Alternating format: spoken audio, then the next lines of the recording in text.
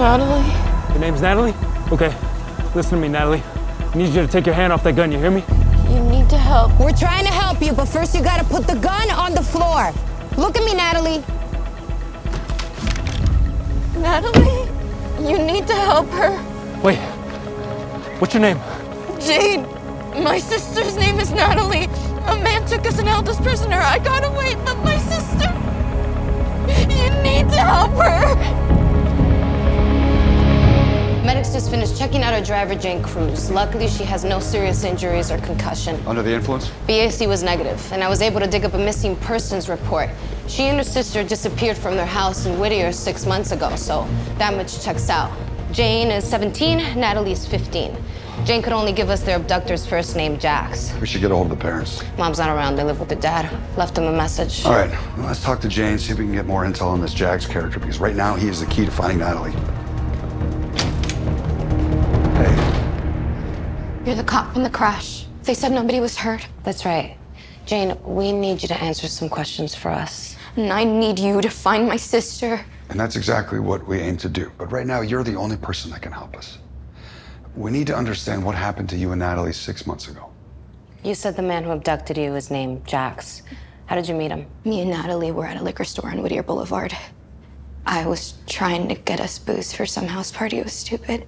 Jax was there, offered to buy it for us. Then Jax said he left his wallet in his car.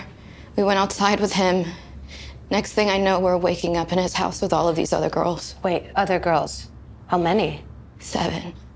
Okay, how did all that get us to what happened today with the gun, the crash? One of Jax's guys, this creeper with a ponytail, drove me to a motel this morning for, well, you know.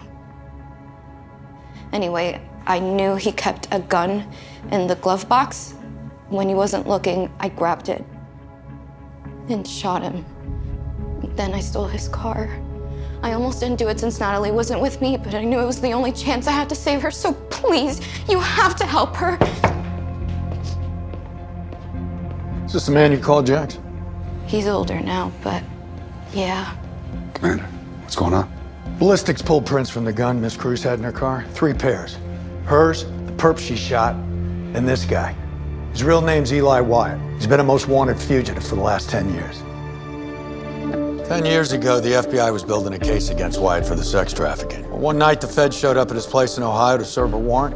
Wyatt unloaded on him through the front door, instantly killing one agent and wounding another. Son of a bitch went MIA after that. Not a trace, not a lead, nothing. Wyatt's managed to stay under the radar for 10 years. He knows how to lay low. Jane said that whenever they're taking to meet a John, the drive is never more than 40 minutes. So the house they're in, it's got to be close to LA. She was able to tell us enough about the local landmarks. We think it's in Tahunga. Triggered a handful of results. Got one property in the Tahunga area. It's up off Ponderosa Canyon Road. Dude who owns it is Jax Evans. It could be our chance to nail Wyatt for good and save those girls. Given the size and the terrain and the security, that and Wyatt's guys, we're gonna need to get eyes on that place. Stealth approach is best. Well, we all know Hondo's at the hospital. Deacon, you run point. Let's get to that house.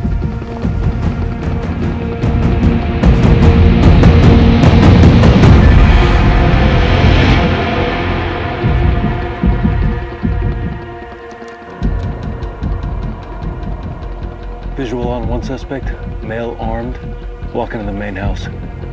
No sign of Wyatt or the girls. There. I got eyes on Wyatt. Hey, you two seeing this? Deke, we got company. Looks like the feds.